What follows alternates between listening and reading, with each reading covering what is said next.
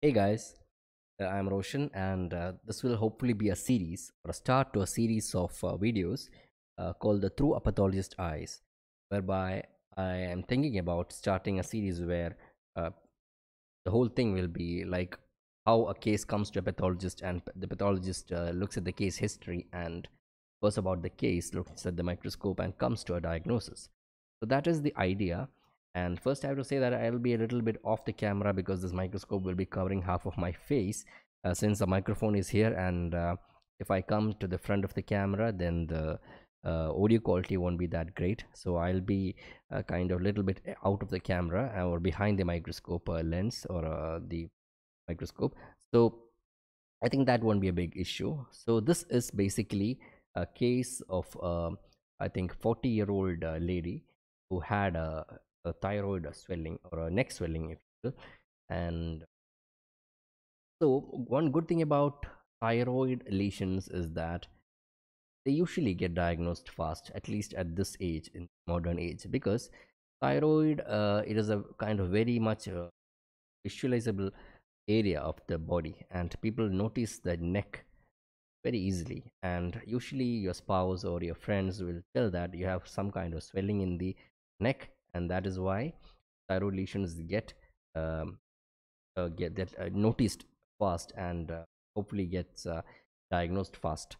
And since they get diagnosed fast, one good thing about it is if there is any carcinoma at all, uh, they get usually diagnosed at an earlier stage, which is a very good thing for the patient.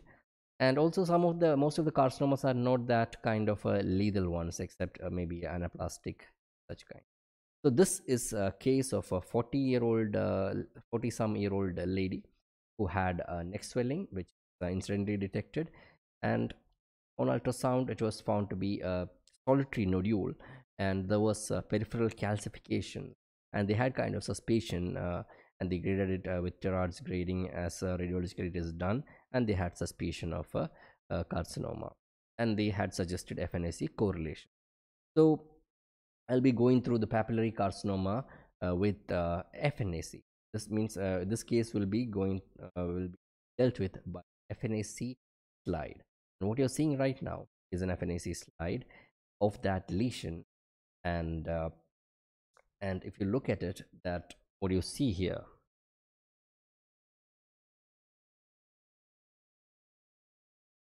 this these are called papillae. So these are called papillae. What are papillae? Papillae are finger-like projections, finger-like structures with a core. Suppose my hand is a finger-like. This hand has a cytoskeleton called skeleton structure, is bone structure is there, and on that we have skin. Suppose there's a finger. So this kind of a structure is called papillae. It has a fibrovascular core, and on top of that core, they have epithelial cells. So a core, a fibrovascular core with epithelial cell on top, that is called a papillae, which looks like a finger. So if you look at this low-power itself, you can see many papillary-like structures. And first thing, more importantly, if you look, if you see it as at this low power, what you come to notice is that it is a very kind of cellular aspect. So coming to that, it is an aspirate. So what is a FNAC? Fine needle aspiration cytology. Fine needle aspiration cytology is a very easy kind of office procedure by which any swelling can be aspirated with a needle, a syringe, and it can be smeared onto a glass slide. And once that is smeared onto a glass slide, it can be stained, and after staining, it kind of looks like this. So uh, this smear that can be stained with pap smear or whatever, and once the slide is stained, you can put it under a microscope and see the cells. So you are looking basically at the individual cells, and that is why it is called cytology. And you're using a fine needle, so it's called fine needle, and you use a syringe to aspirate at time, so it's called fine needle aspiration cytology. So it is a very easy technique and kind of very cost effective method to know an initial diagnosis. May not be definitive, because biopsy is almost always the most definitive diagnosis.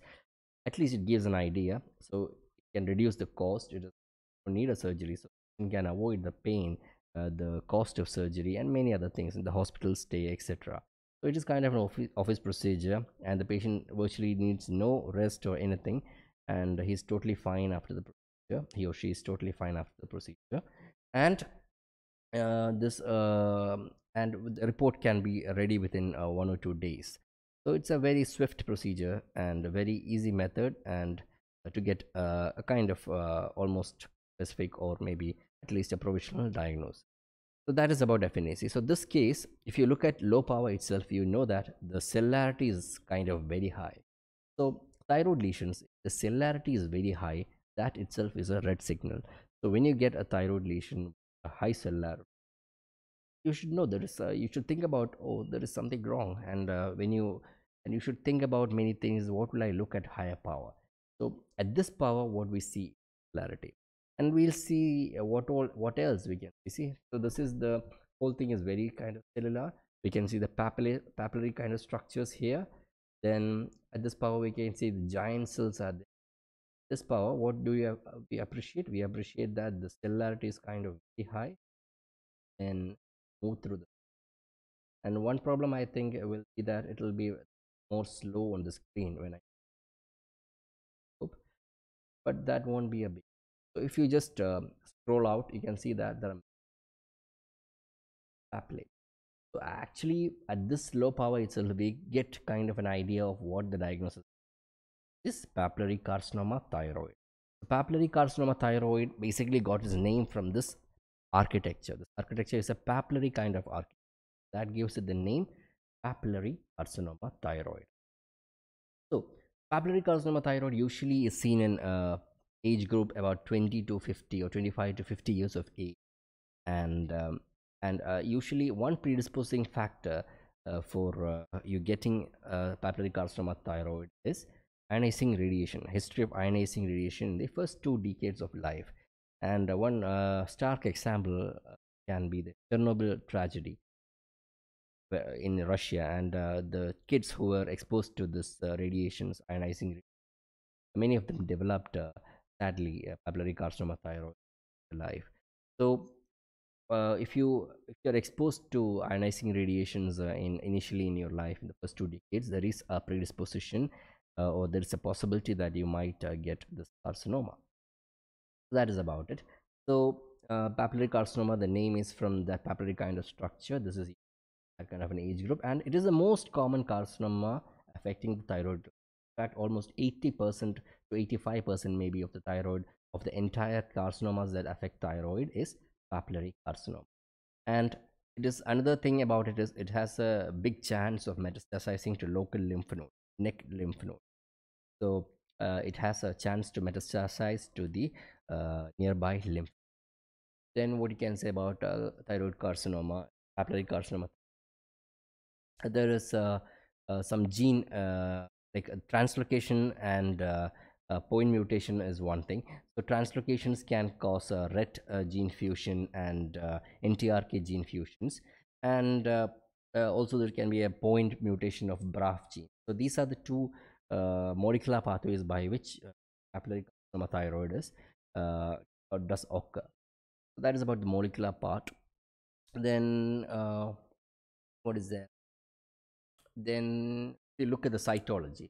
This is basically cytology. We can have these features also in histopathology, statistics, and surgical pathology, but this is basically cytology. This example is going to be pineal aspiration cytology, and even in HNT or in histopathology we can see papillary. One main thing about the papillary carcinoma is the nuclear feature. Even though we name it by the papillary structures, even if that is the kind of signature, the name that it is derived from, it is not specific. What is more important for the for diagnosing a papillary carcinoma thyroid is the nuclear feature. So we have to look at this. We have to look at their nuclei. Nuclei, there are many features. When we look at the nuclear feature, that is what used to diagnose definitely papillary carcinoma, because there can be situations when there are no papillae like this, but there are nuclear features. Coming to nuclear features, what are the nuclear features? Nuclear features affect nuclear overcrowding, nuclear swing, nuclear overlapping, then intranuclear pseudo inclusion. These are the main thing, nuclear enlargement. And one thing we find in histopathology is a clear nucleus, called as the orphan, and that is not really appreciated. Cytology, cytology, this cells will be kind of, nucleus will be kind of enlarged and granular, fine chromatin will be. That is what corresponding to the orphan and nucleus histopathology and distinct. What we see is enlarged nuclei with fine granular chromatin. So we'll go dive into the case. So this is the scanner power, and we can appreciate all the cellularity as I told, and we'll just go on to the next power. Another problem is when I am focusing, it will be black, it will be full dark. So go to the power.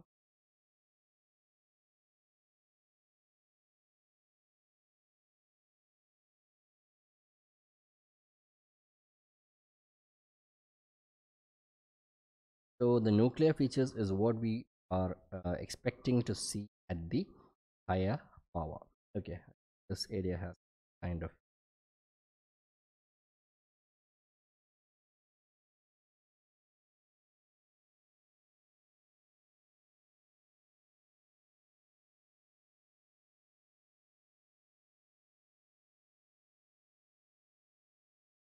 so here you can clearly see nuclei shows an inclusion like structure called intranuclear pseudo inclusion. We call it pseudo inclusion because it is not a true inclusion, but it is a cytoplasm that is invaginating into the nuclei. So what we have to know is in papillary carcinoma thyroid, the nuclei, the cell membrane of the nuclei is kind of very fragile because the cytoskeletal structure of the nuclei in papillary carcinoma is kind of deranged. Because of that, nuclear, suppose a normal nucleus is like this. In papillary carcinoma, the nuclear structure, the cell membrane and all kind of deranged, and it'll maybe fold in like so. Because of this folding, we'll have a groove. This is a groove. We may see many groove like structures, and outside is the cytoplasm. The cytoplasm may invaginate into these grooves. So when we look at when we cut sections, we may see that there is a space like here.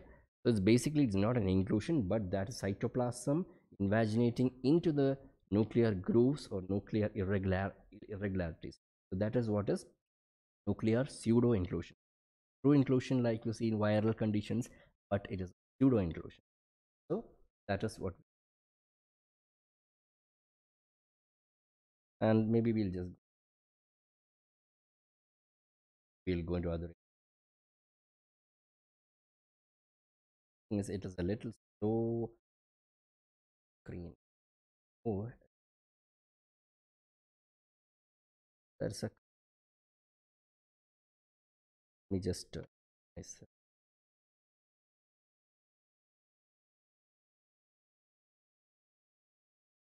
So we have already seen nuclear inclusion. Now what else we want to see or we expect to see? We want to see nuclear crowding, nuclear overlapping, then nuclear grooving.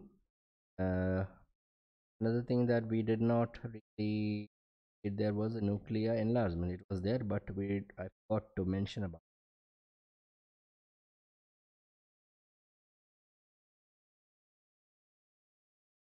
thing here that we can find it.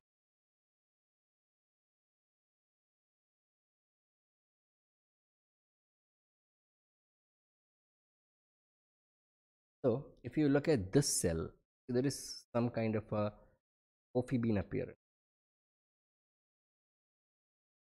kind of sharp.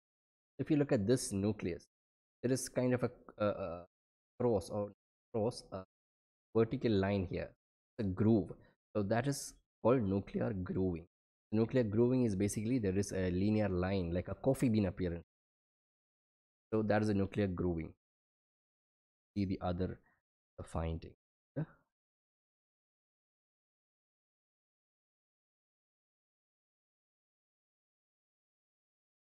So we have seen nuclear grooving. We have seen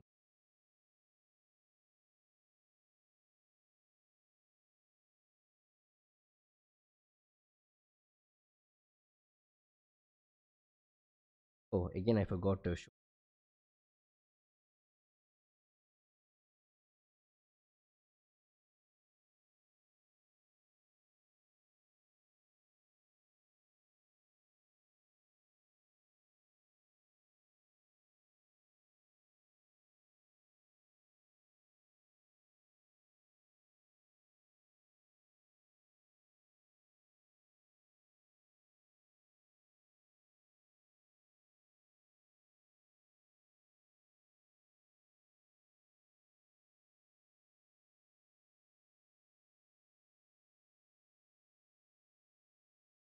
So here, if you look again,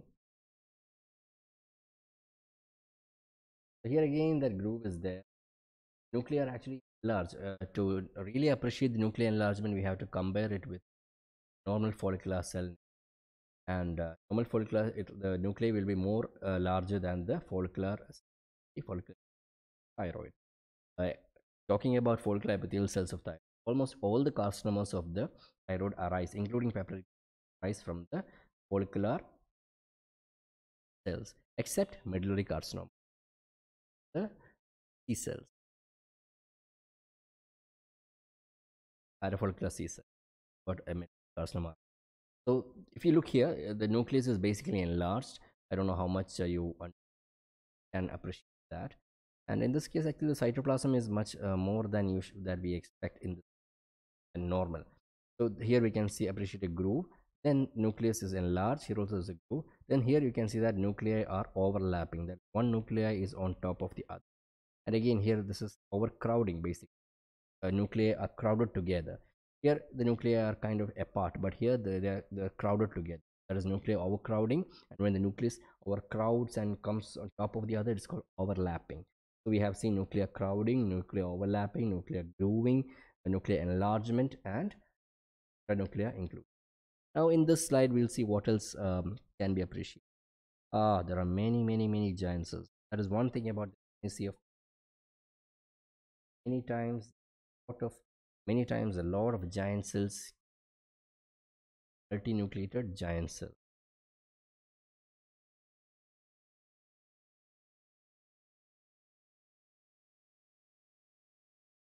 This is a whole cell and many nucleus inside that single.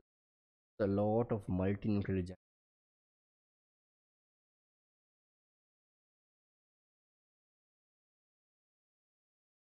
have seen also. So basically, what is this papillae? Papillae are fibrovascular cores. Many times, at times, we can see the fibrovascular core. So I think this is one of the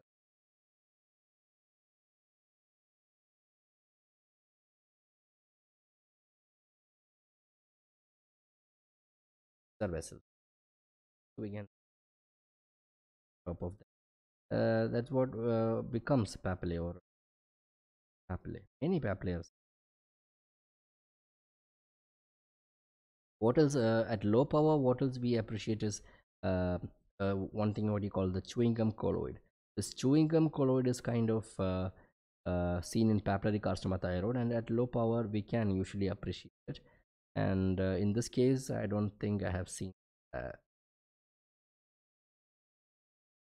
kind of a stringy chewed bubble gum like up here. So it's called chewing gum colloid or bubble gum. It's a very stretched like a thick colloid which is kind of appears stretched. So it is seen in papillary carcinoma thyroid. Another thing that I didn't find in this case is a samoma body. And what is samoma bodies? They are basically calcium, concentric calcium, laminated like structures. So that now, not in this case, but I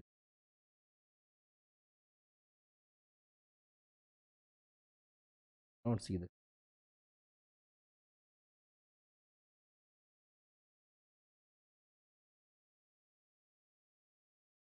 This is kind of maybe can call it. It is not exactly much of it, but can appreciate stringy stretched out colloid, kind of thick and like a bubble gum being stretched.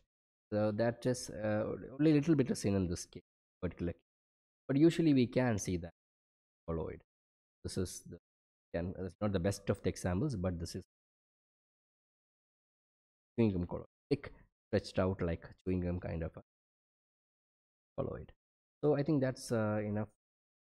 I will go to the low power, maybe power cellular.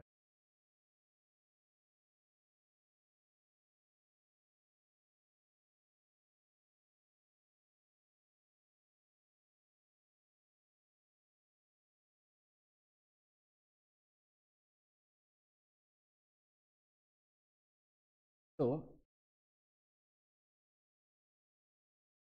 that will be enough about the mic. Problem I face is the microphone is at this side and joke in that side. I don't think it will be. We will go off that anyway.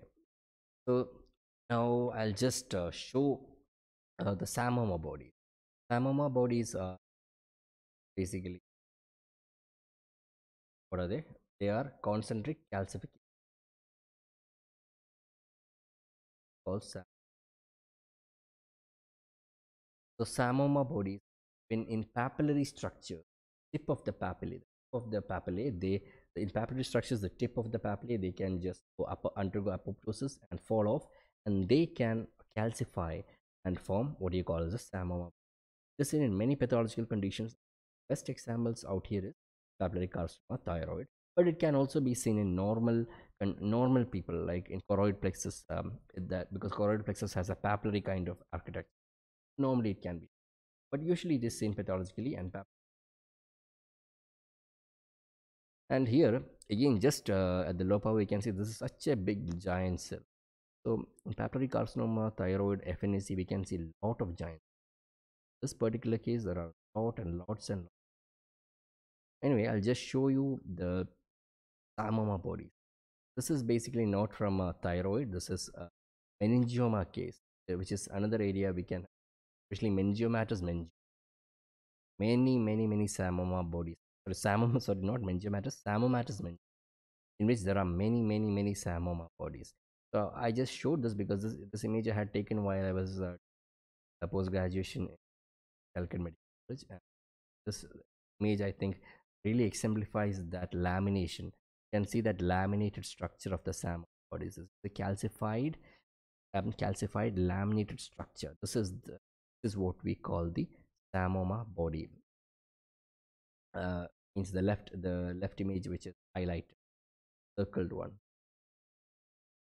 and so I think that's about it. We can create the again, just revising the whole thing. In papillary carcinoma thyroid, what we see microscopically, the nuclear features are more important than anything, and this is nuclear enlargement, nuclear overlapping, then overcrowding, then pseudo inclusions. Then the other things can be the stringy or thick chewing gum like colloid, then Samoma bodies, and multinuclear giant cells can be seen, but multinuclear giant cells can be seen in many conditions, just one among them. And usually papillary carcinoma has a kind of good probe, and they have a propensity for lymph node metastasis.